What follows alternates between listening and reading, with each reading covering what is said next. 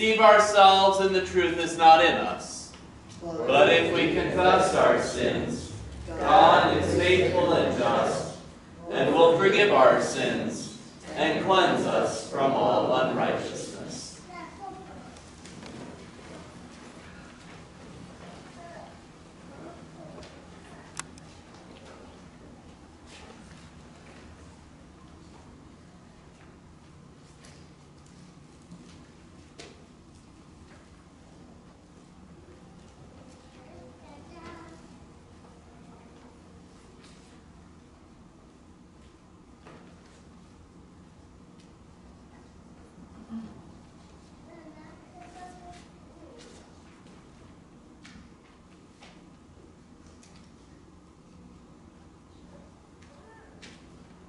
Let us then confess our sins to God our Father. Most merciful God, we confess that we are by nature sinful and unclean. We have sinned against you in thought, word, and deed, by what we have done, and by what we have left undone. We have not loved you with our whole heart. We have not loved our neighbors as ourselves. We justly deserve your present and eternal punishment. For the sake of your Son, Jesus Christ, have mercy on us, forgive us, renew us, and lead us, so that we may delight in your will and walk in your ways, to the glory of your holy name. Amen. Almighty God, in his mercy, has given his Son to die for you, and for his sake forgives you all your sins. As a called and ordained servant of Christ and by his authority, I therefore forgive you all your sins. In the name of the Father, and of the Son, and of the Holy Spirit. Amen. Let us rise to join in the singing of the anthem.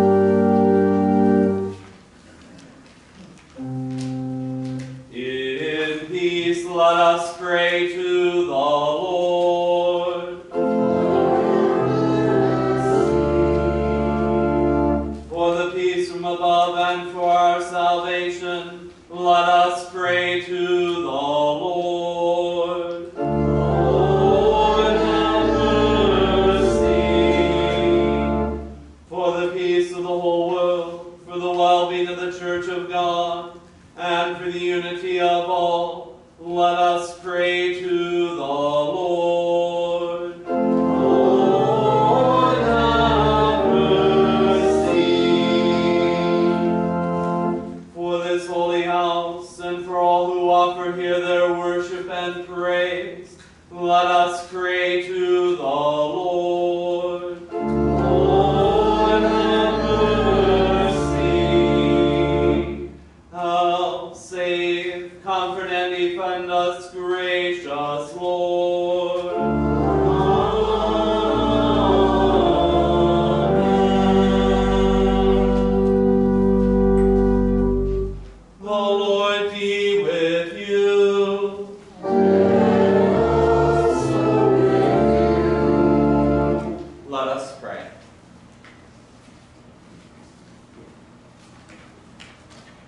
God, whose glory it is always to have mercy, be gracious to all who have gone astray from your ways, and bring them again with penitent hearts and steadfast faith, to embrace and hold fast the unchangeable truth of your word. Through Jesus Christ, your Son, our Lord, who lives and reigns with you in the Holy Spirit, one God, now and forever. Amen.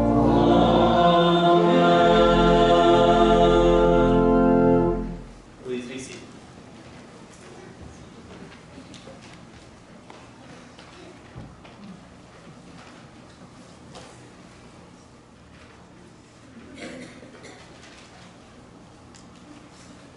The Old Testament reading for the third Sunday in Lent is from the book of Exodus, the 20th chapter.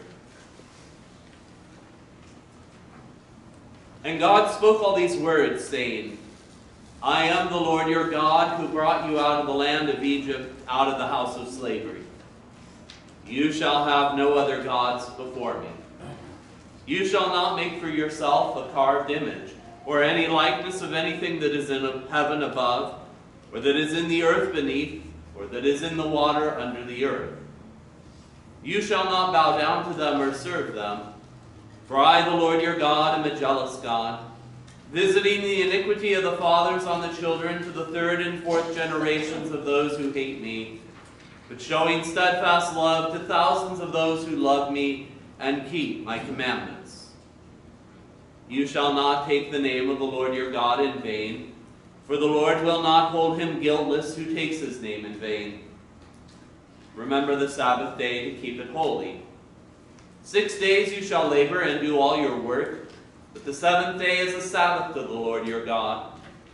On it you shall not do any work, you or your son or your daughter, your male servant or your female servant, or your livestock, or the sojourner who is within your gates. For in 6 days the Lord made heaven and earth, the sea and all that is in them, and rested the seventh day.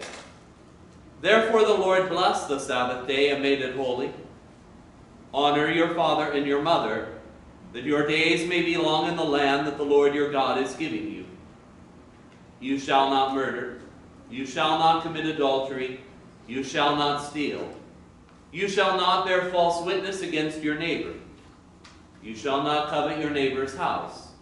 You shall not covet your neighbor's wife, or his male servant, or his female servant, or his ox, or his donkey, or anything that is your neighbor's. This is the word of the Lord. Thanks be to God. We join in the seventh commandment and its meaning.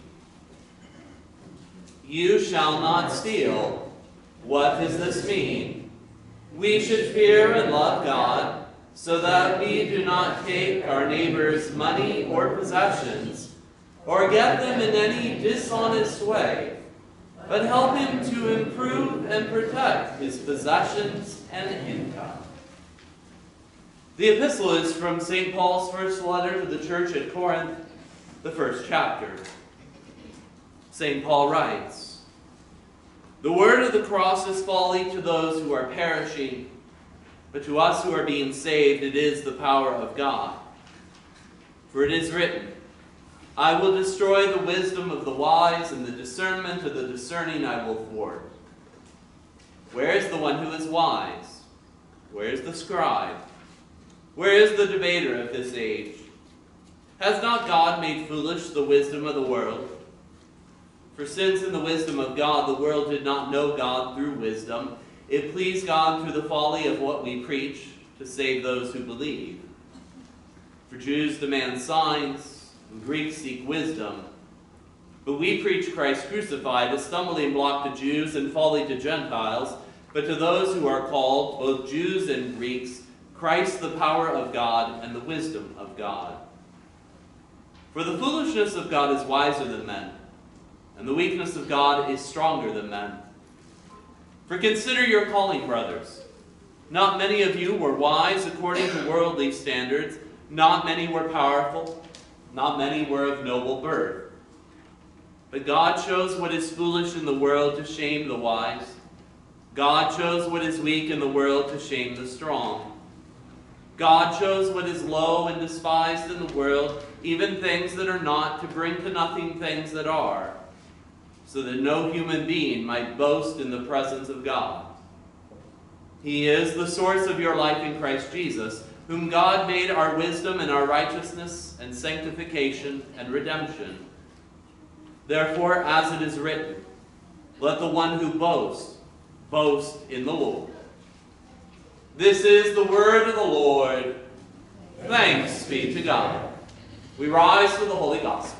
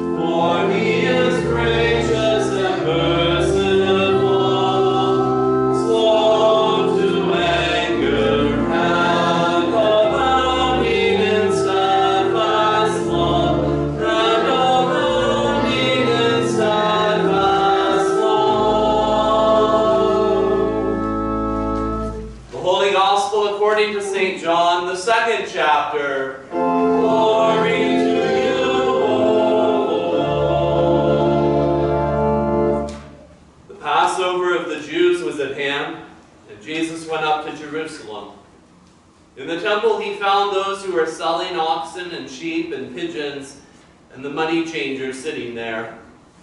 And making a whip of cords, he drove them all out of the temple with the oxen and sheep. And he poured out the coins of the money changers and overturned their tables. And he told those who sold the pigeons, "Take these things away. Do not make my Father's house a house of trade." His disciples remembered that it was written, "Zeal for your house will consume me." So the Jews said to him, "What sign do you show us for doing these things?" Jesus answered them, "Destroy this temple, and in 3 days I will raise it up." The Jews then said, "It has taken 46 years to build this temple, and will you raise it up in 3 days?" But he was speaking about the temple of his body. When therefore he was raised from the dead, his disciples remembered that he had said this, and they believed the scripture and the word that Jesus had spoken. Now when he was in Jerusalem at the Passover feast, many believed in his name when they saw the signs that he was doing. But Jesus on his part did not entrust himself to them, because he knew all people, and needed no one to bear witness about man, for he himself knew what was in man. This is the gospel of the Lord. Praise to you, O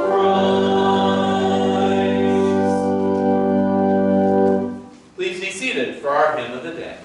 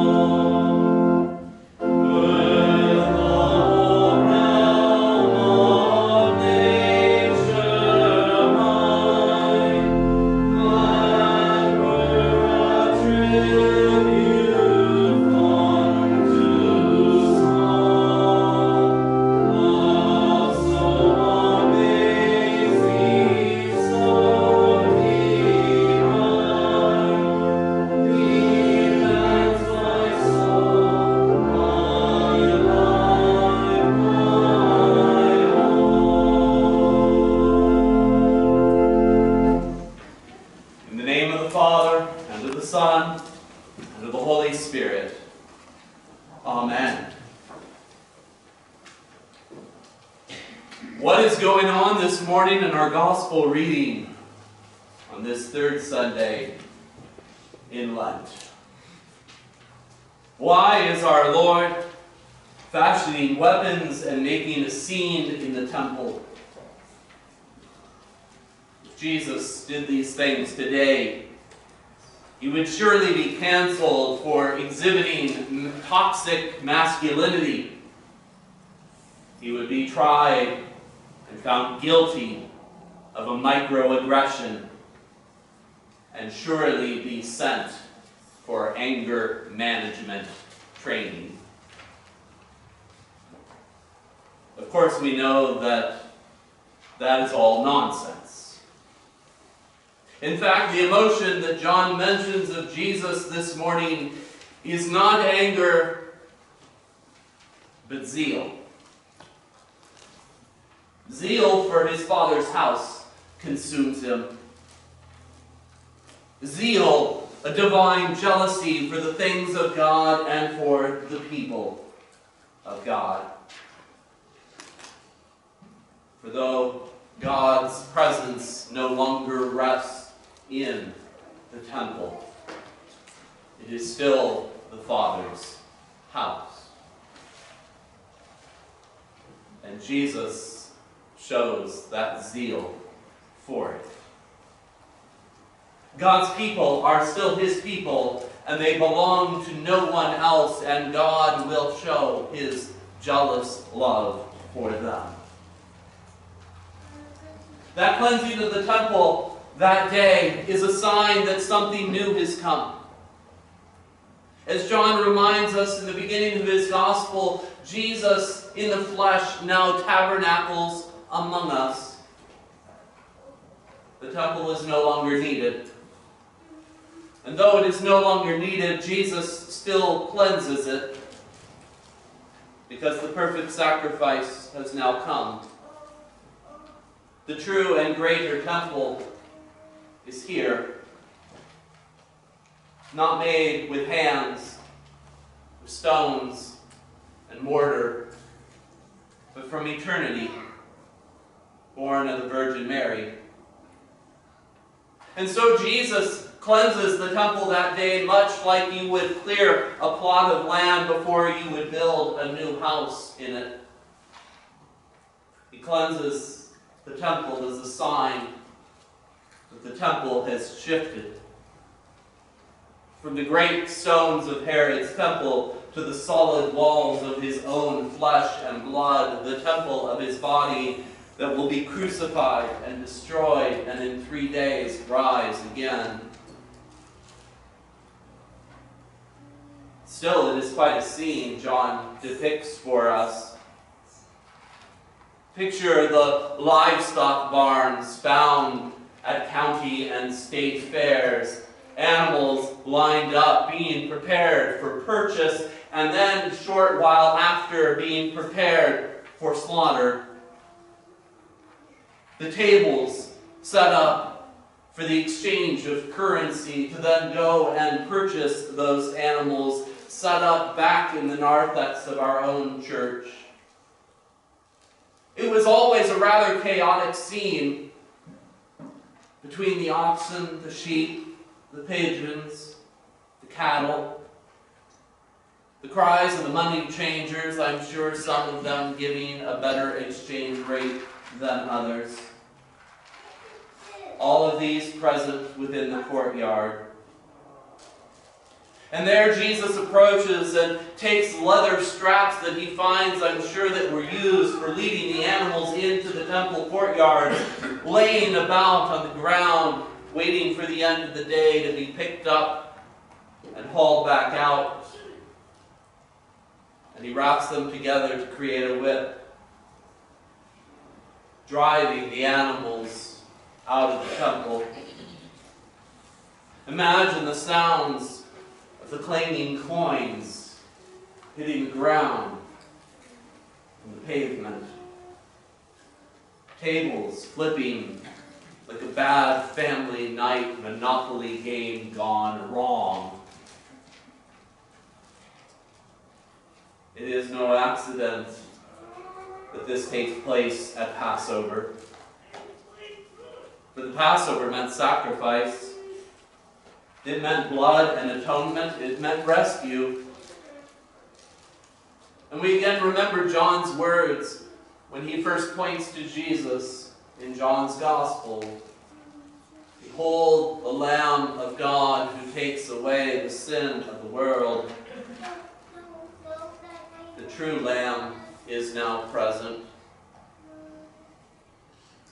And the sacrifice that must be given, in the Old Testament at least, had to take place in the temple. In the Old Testament, of course, following the pattern of the tabernacle, the temple was the place where God dwelled with his people.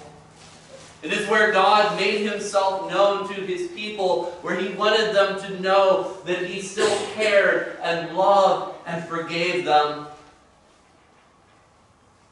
It's where he met them and gave them his holiness. It's where God forgave sins. And it's where he reconciled himself to sinners. The Old Testament tabernacle and temple were the answer to the question, where do you go as a sinner? After all, sin demands sacrifice. It demands payment, cleansing. And so God had given his answer in the form of the temple, of the sacrifices, of the blood. God wanted them to have forgiveness. And they did so at the temple, where God promised to forgive their sins and to make atonement. But all of those things, the tabernacle, the temple, the altar, the sacrifices, the oxen, the sheep, the pigeons, the cattle, they were all meant to point to the perfect sacrifice, the Lamb of God. They were all meant to point to Jesus. For it is Jesus and his sacrifice that forgives our sins. For our sins demand payment too, atonement, cleansing. And where do we find that? With our own hands? How can stained hands cleanse or purify anything? How can we stand before the Father when our hearts are so consumed with zeal for wrongdoing and sin, with idolatry and misuse of God's name, with nothing in our hands but our failures to honor authority, to care for our neighbors, to remain pure in heart and mind, to speak well of our neighbor's reputation, to be content? God's law reveals our sin and the need for a sacrifice. Where do we go for our sin? To take care of it? Some, I hear, head out into the forest, where they pray to God. And yet the trees don't respond. The sound of the wind blowing through the leaves doesn't tell us that we've been forgiven for our sins and our mistakes. Others head to the lake or to the river to enjoy the soft sound of the lapping water against the side of the boat. And yet there we are again, not given a reminder that our sins are forgiven. And though we may not necessarily like it, God points us to a place and to a time, just as he did his own people in the Old Testament, where he pointed them to a place and a time. For when you are carrying the load of debt and guilt and the burden of your sin, you know where you can meet God's forgiveness and receive it each and every week. At 9:15, at 31100 23 Mile Road in Chesterfield Township, Michigan, 48047. For it is here that the sacrifice comes. But we don't have to offer a sacrifice to him. For the sacrifice has already been offered. For Jesus' life was not taken from him. He gave it up of his own accord, sacrificing himself on the altar of the cross, bearing your sin, your burdens, your guilt upon the tree of the cross. Destroy this temple, and in 3 days I will raise it up, Jesus said. Truly, he gave up his life. It was destroyed there on the tree of the cross, forsaken by his Father. But that would not be the end. For in 3 days, Jesus would rise again. The Jews wanted a sign, and that was the sign. His death and his resurrection. Why do we believe what we believe about Jesus?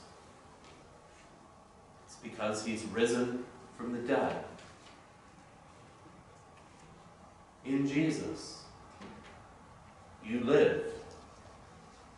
From the new and greater temple of his crucified and risen body, God's holiness now extends to all nations, to all people, to you.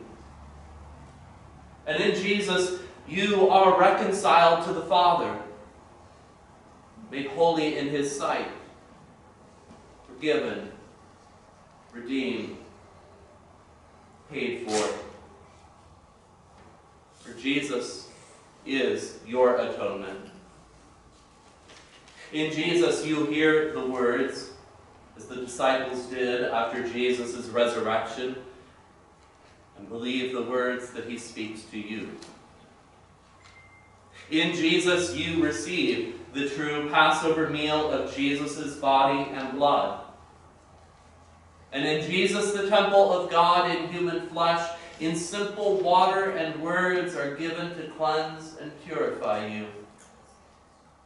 In his saving name, you become the temples of the Holy Spirit.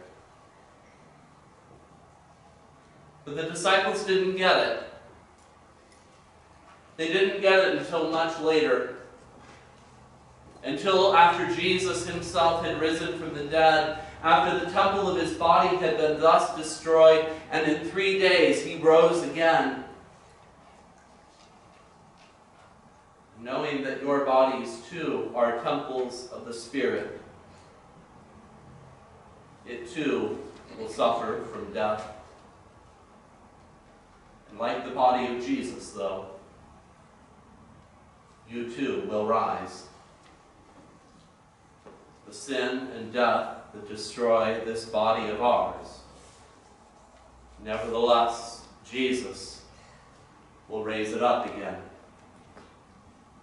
Not in 3 days, but on the day of his appearing. Believe it, for Jesus' sake. Amen.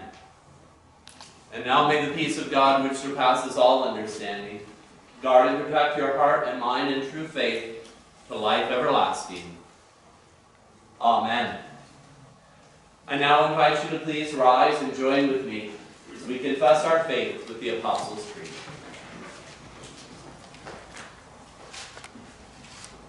I believe in God the Father Almighty, maker of heaven and earth, and in Jesus Christ, his only Son, our Lord, who was conceived by the Holy Spirit, born of the Virgin Mary, suffered under Pontius Pilate, was crucified, died, and was buried.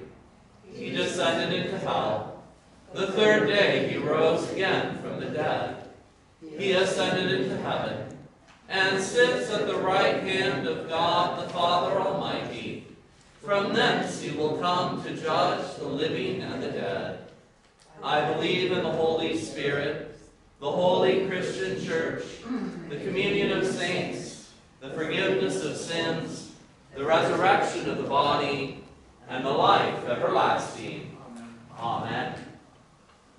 Let us pray.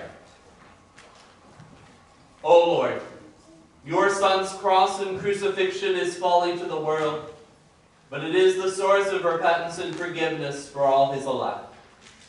Preserve the preaching of the cross in our midst, that from this life-giving tree we would continually receive your faith-preserving gifts. Lord, in your mercy, hear our prayer. O Lord of the perfect law, you have blessed us to honor our parents and all authorities, that it may go well with us in our land. Bless Joseph, Kamala, Mike, Gary, Debbie, and Lisa, and all who govern over us. Make them wise in your ways, that your justice may be upheld among us. Help us to serve and obey them in accord with your will. Lord, in your mercy, hear our prayer. O Lord, we lift your name on high as you continue to preserve the work of Concordia Ann Arbor and Concordia, Wisconsin. Grant wisdom to the leaders and regents as they work wisely to lead these schools into the future according to your will. Lord, in your mercy, hear our prayer. O Lord our God, your steadfast love in Christ is good. Turn in your abundant mercy toward all who suffer in our midst, especially Kathy, Paula, Vera, Mike, Leaf, Norma, Vicky, the Roots, Marianne, Fred, Larry, Gary, Vic, Mike, Craig, Jennifer, Corinne, Peggy, and Donna. Do not let the flood sweep over them, nor the pit close its mouth on them. Deliver them and grant them healing, comfort, and peace. Lord, in your mercy, hear our prayer. O Lord, our rock and redeemer, though we cannot even discern all our errors, declare us innocent in the Christ of all hidden faults, and by your Holy Spirit, keep us back from presumptuous sins. Lord, in your mercy, hear our prayer. O Lord, you bless this day and make it holy with your word and the gifts of your altar. Grant that we may come before your presence to eat your Son's body and blood, not boasting of ourselves, but of Christ alone. Lord, in your mercy, hear our prayer. O Lord, our rock and redeemer, 3 days after the temple of your Son's body was destroyed by wicked men, he raised it up again. Grant that on the last day, we and all the saints who now rest in your presence may share in the glory of his resurrection. Lord, in your mercy, hear our prayer. Into your hands, O Lord, we commend all for whom we pray, trusting in your mercy, through Jesus Christ our Lord. Amen. We join now in the singing of the offertory.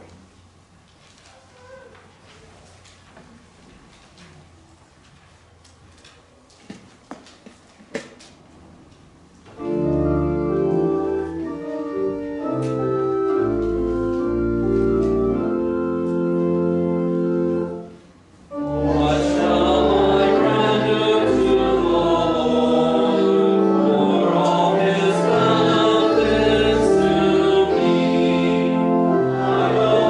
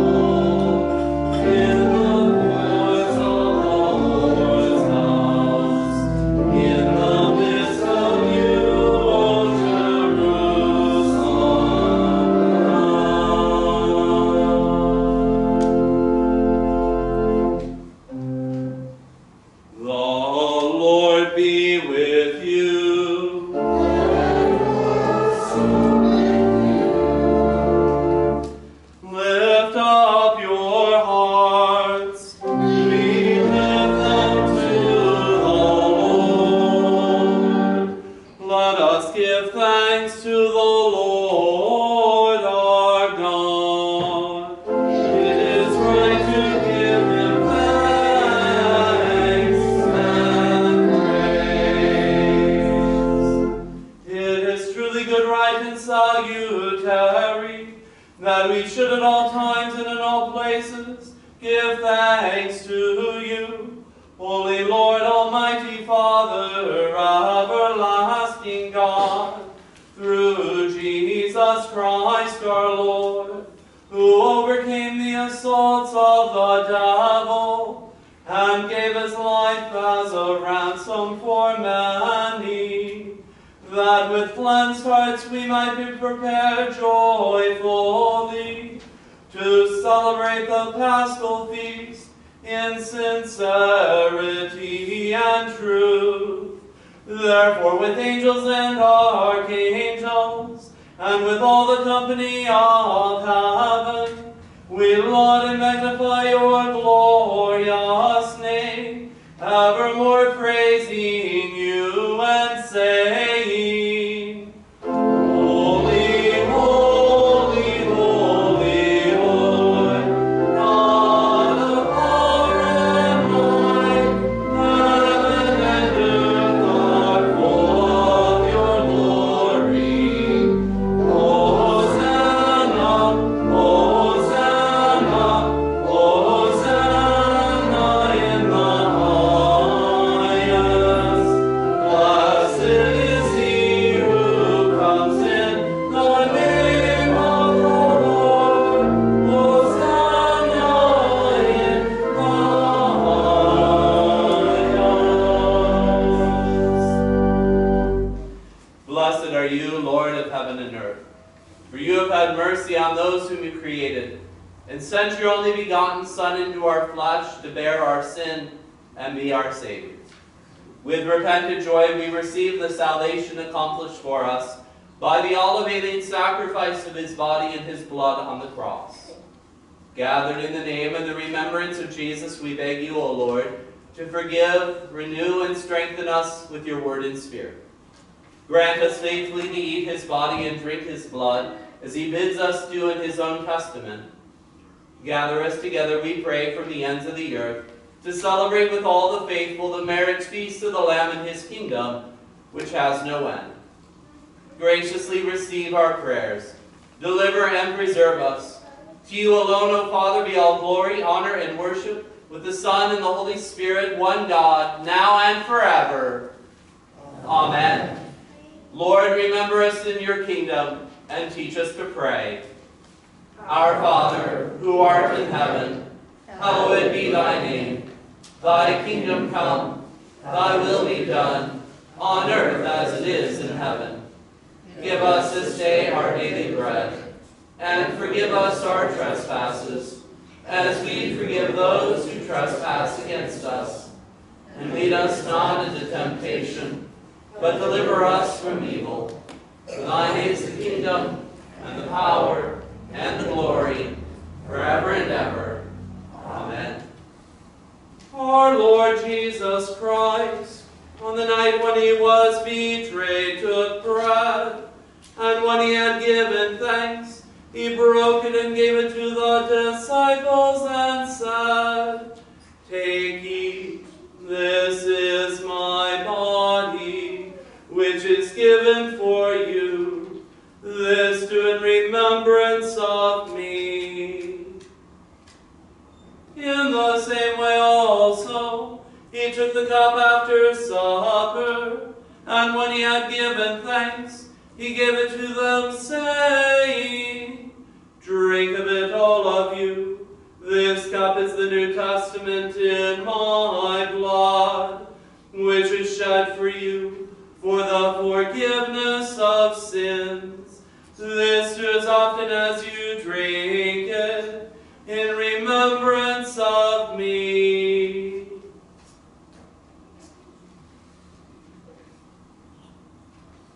The peace of the Lord be with you always. Amen.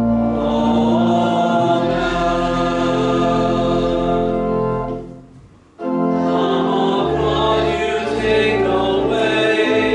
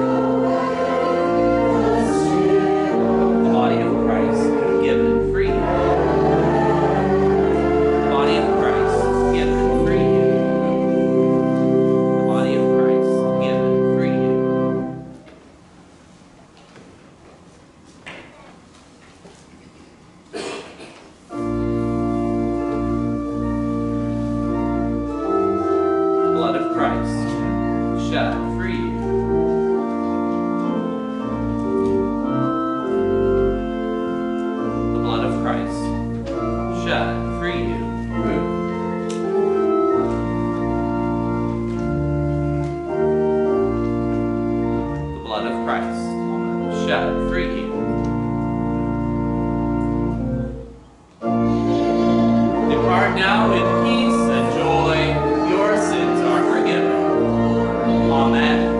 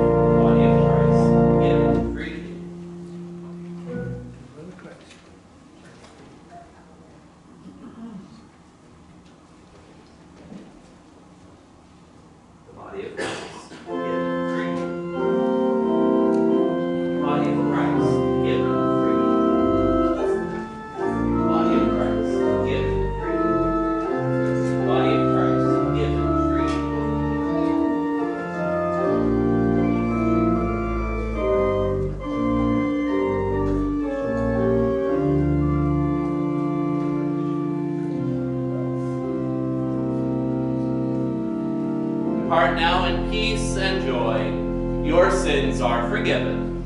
Amen.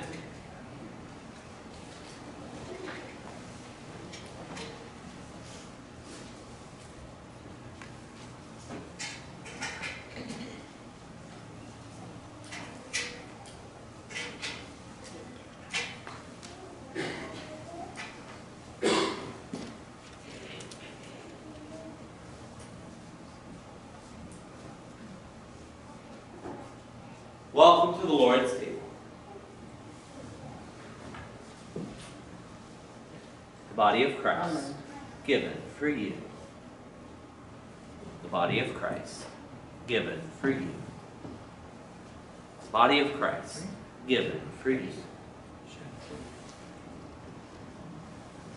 The body of Christ, given for you. The body of Christ, given for you. Body of Christ, given for you. Body of Christ, given for you. The body of Christ, given for you. The body of Christ, given for you.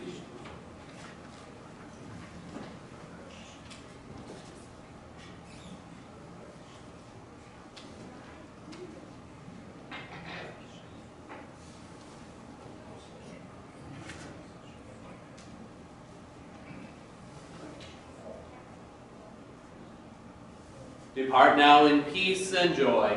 Your sins are forgiven. Amen.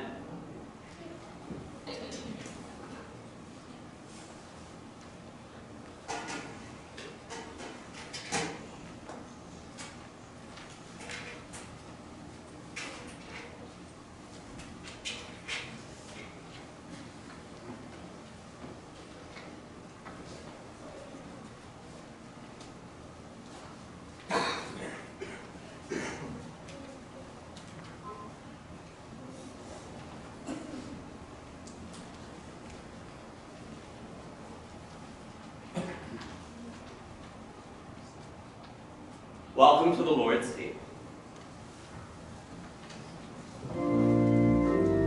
The body of Christ given for you. The Lord bless you and keep you always in your baptism. Amen. The body of Christ given for you.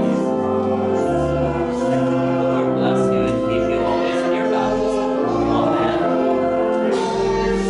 The body of Christ given for you.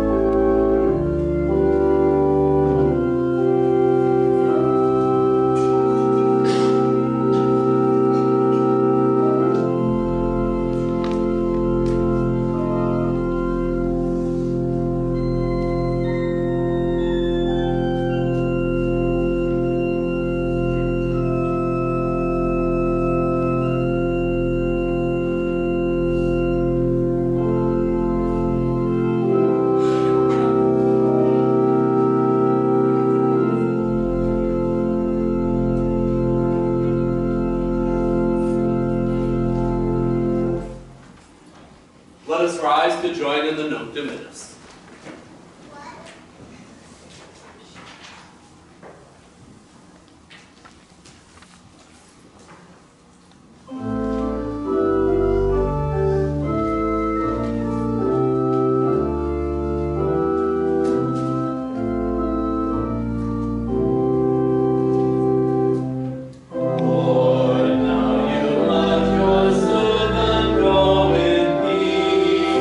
Your word has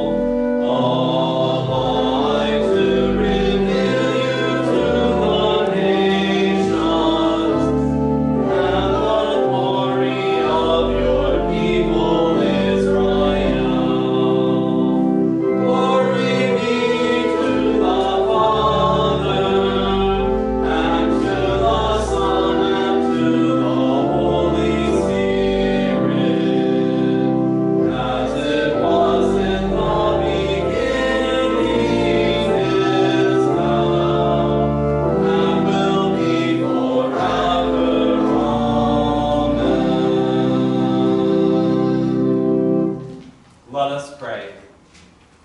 O God, the Father, the fountain and source of all goodness, who in loving kindness sent your only begotten Son into the flesh, we thank you that for his sake you have given us pardon and peace in this sacrament. And we ask you not to forsake your children, but always to rule our hearts and minds by your Holy Spirit, that we may be enabled constantly to serve you. Through Jesus Christ, your Son, our Lord, who lives and reigns with you and the Holy Spirit, one God, now and forever. Amen.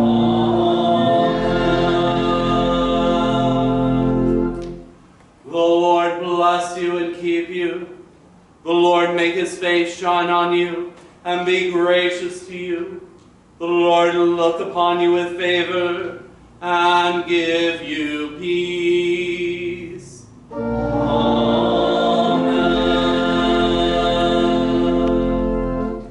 We join in our closing hymn.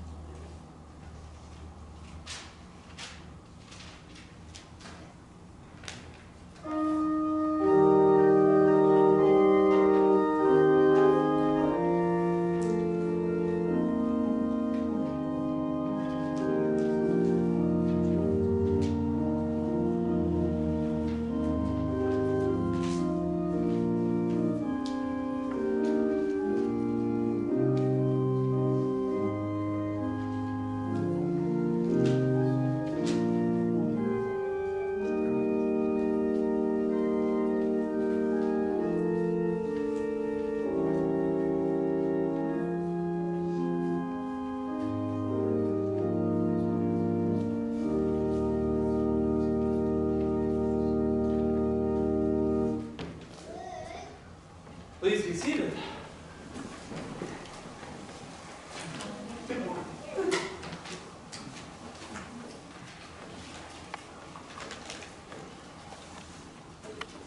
Just a few things to highlight, and most of them are already in your bulletin or were on your calendar that hopefully you picked up last week. If not, remember to pick it up here in just a few short minutes.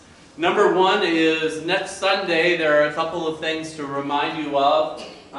First thing is we will be taking a door offering to help support and pay for some of the costs that we're going to have with Pastor Olt's memorial service in June. So if you would like to leave a special offering that day for that specifically, we'll have an extra offering plate out back in the Narthex for you to be able to do that as well. As you notice, probably in the bulletins, looking at the financials, there have been some monies that have already started coming in.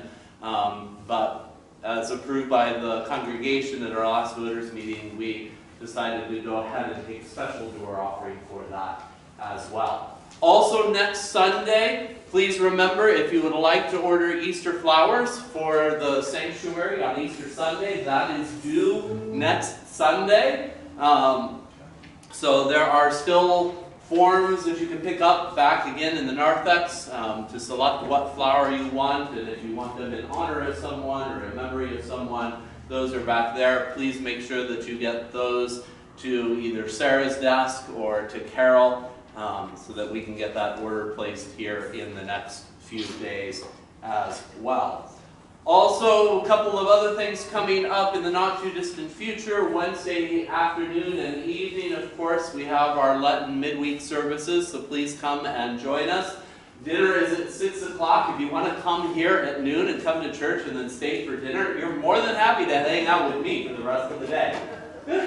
I've noticed we've had a couple folks who have shown up for service, and then they come back for dinner, and then there must be gluttons for punishment or something, or maybe they just really need that much of God's grace. They come back for church again in the evening. So always feel free, and then of course you can hear how the sermon changes between one service and another. So please don't forget that on Wednesday. Also, of course, coming up is going to be a fundraising committee hosted spaghetti luncheon in March on the 17th as well. If you have questions about that, you can talk to Carol or Diana. And there is also a sign-up sheet available. And there was one other thing that you wanted me to announce, Carol, and well, you told me right before church, so it's gone. There's going to be an art and craft show at the New Baltimore Trade Center in June. So we're just asking if there's any interest so that we get a table for baked goods for that. So if you are interested, please sign up. There's another sign-up sheet on the bulletin board, so please sign up for that if you're interested. We have to know this so that if we get enough interest, then we can get a table. So, but we want to make sure we have interest first. Okay, thank you for that as well. Also, not on quite nearly a cheerful remark as baked goods. After last week and our two funerals here at Good Shepherd, I had a number of folks who approached me and said, Pastor, we've heard that you've done a Bible class about this, and at the Bible class you actually gave out sheets on funeral information and planning your own funeral. Well, I was just reminded because I saw those folks who asked me last week about those sheets, and well, sometimes happens your pastor forgot. So, I am printing more of those off, and they will be available back in the narthex. Again, they are not necessarily, I know I'm just saying this for the sake of saying it, they are not necessarily legally binding unless you make them a part of your will when you go to meet with your lawyer. They are, though, directions that you may be giving to me or to the pastor or to your family as well, in giving them directions on how you want your funeral or your memorial service cared for. So those will be available. I've got a couple that are already printed off, but I need to staple them. Yes, Kathy? Just to remind you, also had a book. Yes. Concordia Publishing. Yes. Issued, or has on the website. Yeah, they also have a book about funerals that we sometimes have available. I don't think we have any copies here at church at this point. But I do have some copies of those funeral planning worksheets available, and I will make sure that we have some more available back in the narthex for you to be able to pick up. I know always the most pleasant thing to have to talk about and discuss with your family. But this is, in a way, as I shared with one of our families last week, this is, in a way, the one last way that you can confess your Christian faith to not only your church family, but to your earthly family as well, and the hope that you have in Christ. And what better way of doing that than being able to plan it yourself than letting maybe your children or a neighbor or, well, even your pastor having to plan it himself. So, just a gentle reminder that if you want to pick those up, I will have a few available, and then of course I'll have more on Wednesday and for next Sunday as well. Okay. Walter. Time change next week. That's right, we have a time change as well. So don't forget, spring forward next week. There is some clapping. There's also probably some beating and gnashing of teeth going on too. Who knows? I don't know where you stand on the whole time change thing. That's for another discussion. That'd be a great topic on Wednesday night around the dinner table. There we go. That's probably my question. Do you like the time change or not? No. So, anyways, do not forget, change your clocks next Sunday morning. And hopefully you won't be late. Right before you go to bed. There you go. There you go. The Lord be with you.